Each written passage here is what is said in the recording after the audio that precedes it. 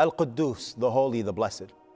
If you want your family to be blessed, this is a way you have to know. Al-Quddoos is the holy, the pure, and the blessed. The first meaning of Quds is purity. And so Bayt al-Maqdis is called the purified house. Quds means to purify or to sanctify. And so when Allah subhanahu wa ta'ala is al-Quddoos, it indicates that Allah subhanahu wa ta'ala is the one who's pure in His essence, and He's the one who's sanctified by His creation. When Allah subhanahu wa ta'ala tells the angels that He's going to create on this earth in Surah Al-Baqarah a Khalifa, they said, أَتَجْعَلُ فِيهَا مَا يُفْسِدُ فِيهَا وَيَسْفِكُ الدِّمَاءِ. Are you going to create on this earth those who would create mischief and spill blood? وَنَحْنُ نُسَبِّحُ بِحَمْدِكَ وَنُقَدِّسُ لَكَ. While we exalt you with praise and we نُقَدِّسُ لَكَ, meaning we sanctify you. And so Bayt al-Maqdis is the purified house, and Al-Quds is the purified city, and Al-Ard al-Muqaddasa is the holy land. And Ruh al-Qudus, the angel Jibreel, is the Holy Spirit. And so this name inspires that we purify our hearts, that we purify our actions, and that we purify our worship, because Allah subhanahu wa ta'ala is Al-Quddus. But there's also a second meaning to this. You know, I'll be honest that when I learned this second meaning, Al-Quddus went from one level of rotation to a very high level of rotation in my dua, because Al-Quddus also means the blessed. And so Bayt al-Maqdis is not just the holy sanctuary or the sacred house, but the blessed house. And Al-Ard al-Muqaddasa is not just the holy land, but it's the blessed land. And Al-Ruh al-Qudus is not just the Holy Spirit, but the blessed Spirit. And Al-Quds is not just the holy city, but it's the blessed city. And what does blessed mean? What does barakah even mean? Barakah means ziyadatul khair. It means an increase of goodness. And so anytime you want an increase in goodness, you call upon Allah subhanahu wa ta'ala by His name Al-Quddus. So if I want barakah in my rizq, I call upon Allah subhanahu wa ta'ala by His name Al-Quddus. If I want barakah in my relationships, then I call Allah subhanahu wa ta'ala by His name Al-Quddus. You want your lifespan to be blessed, you ask Allah subhanahu wa ta'ala by His name Al-Quddus. We want blessings in every aspect of our lives. And so we should be calling upon Allah subhanahu wa ta'ala by His beautiful name, Al-Quddus. And so what are some of the takeaways of this name? The first that I want you to know, Salman al-Farisi and Abu Darda were paired together by the Prophet ﷺ. And Abu Darda was a scholar from the Ansar. He was a jurist, he was a judge, he was a reciter of the Quran. And it's said that he's one of the few that memorized the entire Quran during the lifetime of the Prophet ﷺ.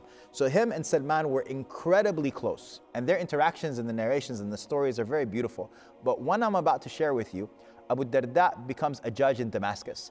And Salman al-Farisi is on the other side of the Muslim frontier. He's in Iraq. And Abu Darda writes a letter to Salman saying, "Halumma ila al-ard al-muqaddasa." He says, come to the Holy Land. It makes sense, right? Like, who of us wouldn't want to live in one of the cities that Allah subhanahu wa ta'ala, one of the lands that Allah subhanahu wa ta'ala blessed? But Salman writes a letter back to him and he says, "Inna al-arda la tuqaddisu ahada." He said, land doesn't make anybody holy. وَلَكِنْ يُقَدِّسُ الْمَرْأَ عَمَلُهُ. He said, but the thing that makes a person holy is their actions. That's reported by Imam Malik in the Muwatta. So what Salman is reminding Abu Darda and teaching us is that it's not about where you live. You know, you can have one person who's growing up in the shade of the Kaaba, could be living there their whole lives, and they could be incredibly distant from Allah subhanahu wa ta'ala. And then you can have another person who's living in Sin City, Las Vegas, and they could be a walking wali of Allah subhanahu wa ta'ala. They could be a close friend of Allah. Land doesn't make anybody holy. But what makes a person holy is their actions. You know, I have a poem that I wrote about the story of Salman years ago that goes, "The scent of the city is beloved to me. My home, built on the Silk Road, at the intersection of art and brilliance. We worship with passion, our fires are always kindled, and I am its keeper. In a land of princes, poets, and sages that captured fantasy for ages, the marvel of mankind, Persia. And yet beyond the wisdom of philosophers and the luxury of our carpets and linen and the beauty of our women, that is paradise on earth. But places don't make people holy. And so that paradise I left, and it was a choice I would make 1,000 times again. As I wandered the Arabian desert, my diet transformed to one of dates and discolored water in a place that has nothing except something that's worth everything. My nobility stripped from me, entering a new life as the most peculiar slave. For the strangest slave is the one who chooses bondage to be free, chooses bondage in a foreign land, all for the chance of laying wary eyes on a man, if but a glance, who will guide me to be free. And when I see him and bask in his presence, it will all be worth it. They say that my story is of the greatest tales that has inspired generations of truth seekers. I tell them, places don't make people holy. It is our actions that do. Remember that.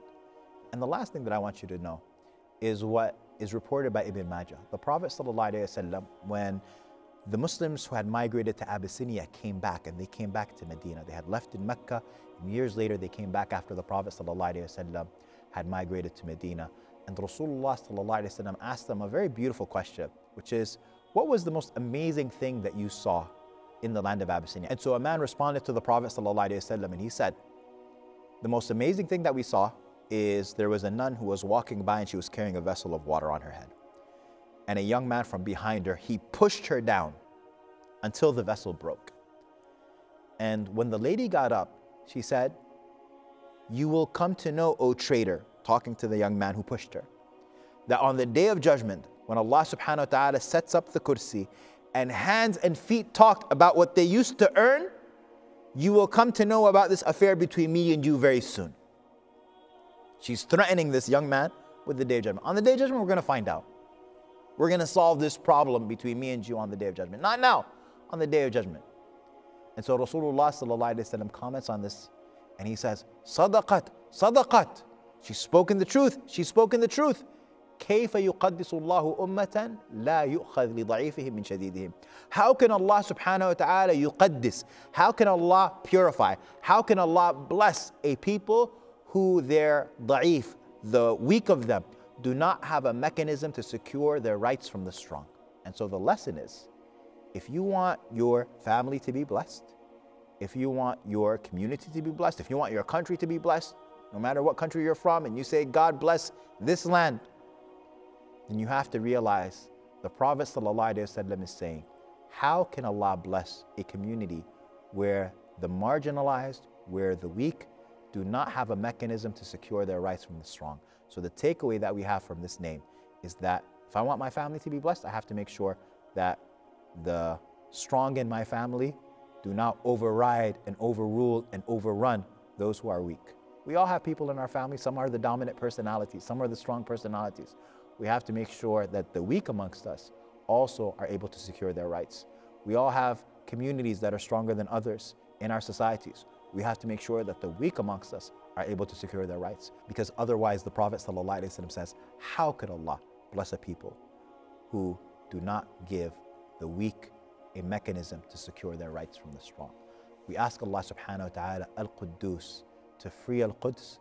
We ask Allah subhanahu wa ta'ala al-Quddoos to free al-Ard al-Muqaddasa, and we ask Allah subhanahu wa ta'ala al-Quddoos to bless our lives and bless our families and bless our nations wherever we are.